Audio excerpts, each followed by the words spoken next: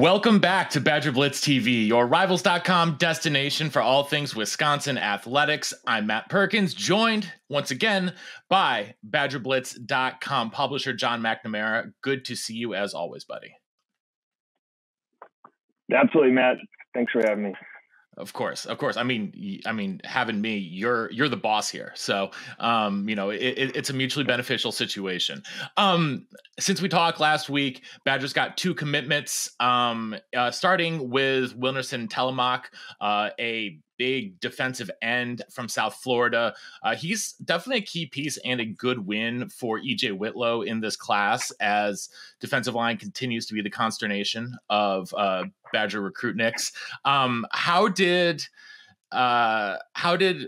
Whitlow and the staff manage to pull him out of Opelika, which is, not a place that the Badgers necessarily traditionally win or haven't won in a while. And how does he project at the next level? Yeah, a good win for, like you talked about, EJ Whitlow in his first year here. Wisconsin was a little late to the party. They offered a little bit later in the spring, and they only got him on campus once. And obviously that visit led to his commitment. I think going into June, his list or top list changed quite a few times, depending on, I guess, the day of the interview that someone gave with him. That, I guess, that list you could call was fluid.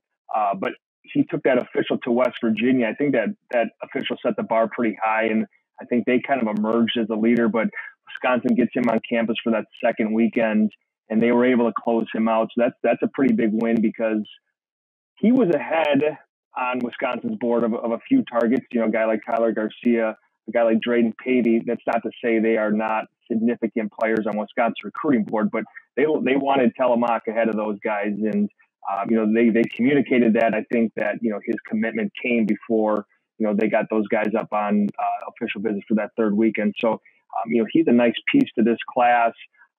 Super raw, but you love the frame. He's almost 6'6" and 250 pounds. You talk to his coach. He talked about, hey, this guy, if he learns how to play with some leverage, he's going to be kind of scary. And the film can kind of back that up. He's still learning to play at that size.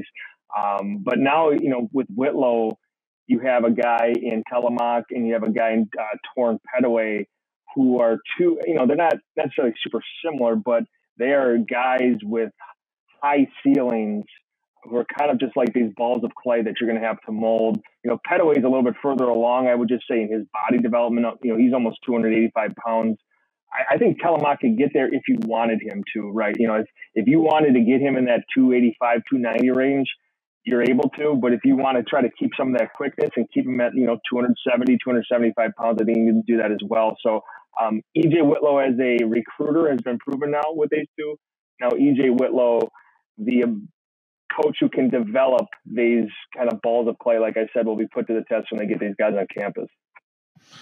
I think that especially Telemaque is a really interesting win, because Opelika, if you know the South Florida at all, is like that is a really tough place to recruit out of if you're from Wisconsin. It's one thing to be at one of those big, I don't want to call them factory schools, but at a American Heritage, at a Plantation. I'm forgetting a couple of the other ones, but to go into Opelika and win that for a guy that was, obviously like a physical specimen, I think is really a good sign for the staff and for Whitlow himself. Outside linebacker, switching over to there, is Badgers got a commitment from Nicolas Clayton. Obviously, outside linebacker has become one of the glamour positions on the Wisconsin defense in the last decade. This is a third outside linebacker for this class, along with Leteju and Brandon Ains. And sort of how does he fit with those two guys and, another kid from the state of Florida, not necessarily South Florida, but a kid that, where do you think he fits in here?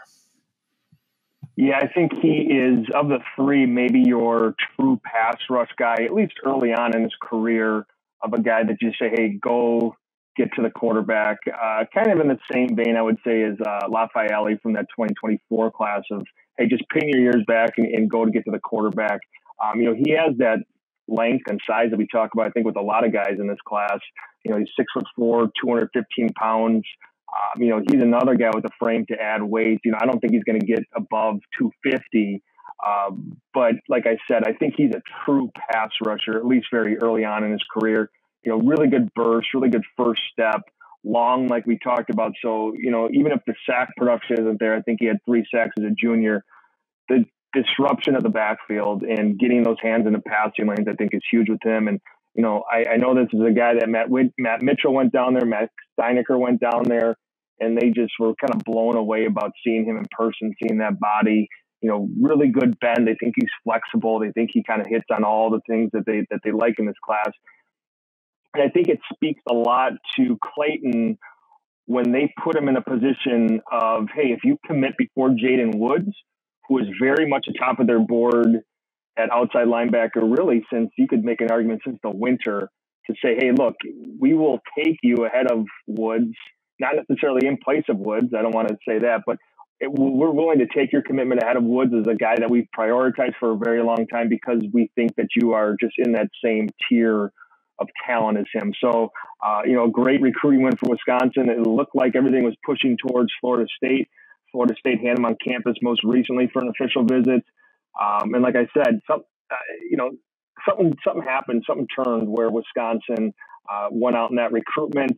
But you could go back to his official visit when, like, the people I talked to said, I think we lead for this kid. I think that Wisconsin is right in front, and obviously that kind of panned out. So, it's always good to get Florida kids. It's even better to get Florida kids when the Florida State wants them quite a bit. John, 2 key, pieces here at the end of the 2025 class. So let's beat a dead horse again. Interior defensive line remains a key concern, a key hole for the 2025 class. And it looks like the 2 guys left on the top of Wisconsin's board might both head to the Hoosier State. If we were sort of guessing right now, it seems. So where do they go from here?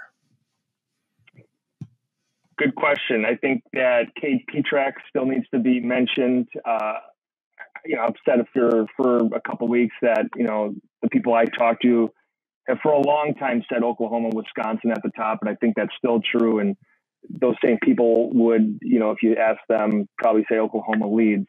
I think the thing that stands out to me about Petrak, well, one of the things, that he doesn't talk, right? So, like, you are getting secondhand information from him, and anyone that is talking about him like I am is getting secondhand information because the guy just doesn't talk. I've stopped reaching out to him, which is fine. Like, look, if that's your thing as a recruit and you don't want to talk to me, that's completely fine. So I don't want to paint that as something that's bad. That's just the choice that he's made, which, again, completely fine. You do what you'd like to do in your recruitment. But if Oklahoma has been the leader and he's been on campus, one, he's elected to take all of his, all 4 officials from schools he wanted to see, and 2, he hasn't popped for Oklahoma yet. So, that doesn't mean that it couldn't happen in the next couple of days or the next couple of weeks, but I think it's encouraging for all the other 3 schools involved that he hasn't committed to Oklahoma yet, even though I've known that they've made significant pushes towards making that happen, and they've put some stuff on the table I think is awfully appealing for, any prospect that's out there that's 17 years old. So, we'll see what happens with that one. Wisconsin, I've talked about this before. He's a no doubt guy. So if Wisconsin were to get, Pavey or Garcia for some reason, and then Petrak wanted to commit a week later, they would say, absolutely, we got a spot for you in this class. So, there's a real possibility that they get one of those 3. There's a maybe stronger possibility that they don't get any. And, it wouldn't shock me if they just had 2 in this class. I know people's heads will explode if I say that. How could you just have 2 defensive linemen in this class? It's the biggest position of need, and you go down the list of things, and I get that. I'm just saying it wouldn't shock me if the number stayed at 2 based on how these dominoes could fall in the next couple of days or so. I think that is probably the most talked about subject on the BadgerBlitz boards at this point, for sure. It seems like every day people are desperate for more information. But I want to move ahead. Last week, we talked a little bit about the non-quarterbacks in the 2026 class. This week, I want to drill down a little bit more on their top target behind center, who seems to be Jarin Mock at this point. And so, seeing that, I I've watched the tape a little bit more, and I think he's actually a really impressive kid. And now we may not be Clint, but we are at least going to put on the tape so you guys can see what we're talking about when we talk about Jarin Mack. So, John, what in your opinion sort of makes him stand out for Phil Longo? Well, I think one, Longo gets a chance to see him in person. When he picked up that offer, he went during that live period and saw him throw in person. And then he also got a chance to see him throw in camp. And we had Seamus Rohr there, one of our writers. And, Phil Longo, one of the things that he said during that camp, from Seamus was just the kind of the poise in the pocket, how, the ball kind of flies off effortlessly. And I think those are things that Longo, at least in these kind of, open air sessions, if you want to call them that, without someone breathing down your neck, without the pads on, that's kind of important to him when the ball kind of pops effortlessly off your hand. But with Mock, I think that, he's not a true boot threat guy, but I think he can get some stuff done with his legs. And then he's got a big live arm. I think that you can see that in some of these throws here where, he can make a lot of the throws that you want to see at the level. So, you talk about early targets, and it's never too early to talk about quarterbacks. I mean, that's usually the domino that falls first in the recruiting class. I think Landon Locke was Wisconsin's second commit. Maybe Matoyer committed very early too. So, these dominoes for some of the top tier programs in the country, a quarterback have started. It wouldn't be surprising if a guy like Mock or, someone else on Wisconsin's board, things started to really heat up with him, this summer and into the fall if they got something wrapped up. So, in terms of guys that they've offered, I think Mock is the only guy that they've had on campus, and that happened just recently. And that kind of speaks to his interest level, Wisconsin's interest level in him as well. He especially has that live arm that you talked about. I think on when you watch the tape, it just flies out of his hand. So I think that, obviously he's a kid to watch going forward. Badgers had a couple other 2026s in town this week for unofficials, obviously. And after now that they can start officially offering 2026 kids, sort of who stands out to you from the group that recently passed through Madison? Yeah, I think their most recent camp was their most productive, even though they got shut out because of the weather. A lot of them were just kind of forced inside the McLean Center.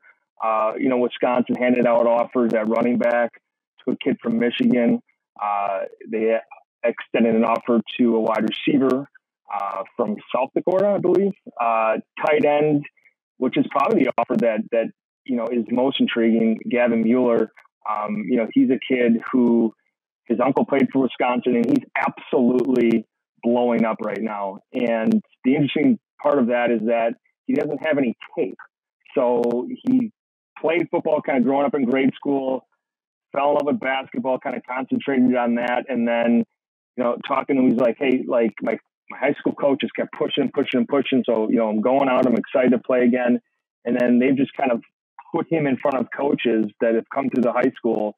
And, he's 6'5", 6'4", 6'5", 240 pounds, and he's a physical specimen. And, he's got double-digit offers right now just based on what this kid could be. Obviously, Wisconsin sees him at camp, and that's the best evaluation that you can get off a kid, and they offer. So, but his recruitment, I think, will continue to blow up, especially, once he has 3 weeks of film on his tape. But Wisconsin's in a great spot right now, and I think they'll continue to be in a great spot because of, the proximity to campus. He's an Illinois kid, and then the connection he's got with his uncle. His uncle's, I guess, backed up Ron Dane. I think there's a lot of guys who backed up Ron Dane during his career at Wisconsin, but, obviously a guy who played for the program and spoke very highly of Wisconsin, and now, the Badgers are in a good spot in his recruitment for that 2026 tight end. Well, I think tight end will definitely be a position of note for that class, as well as because 2025, sort of we've got Davis, and looks like that's going to be it. So only one tight end a year after they take two. Just a lot of, and also to see sort of what types of athletes they continue to target there, because it seems like they're going for, a bunch of different body types at tight end. So we'll see how those guys are recruited and how those guys are used. To keep up with all of the latest on Badger recruitment and everything else Wisconsin football, make sure you are at BadgerBlitz.com. John, thanks as always for hopping on.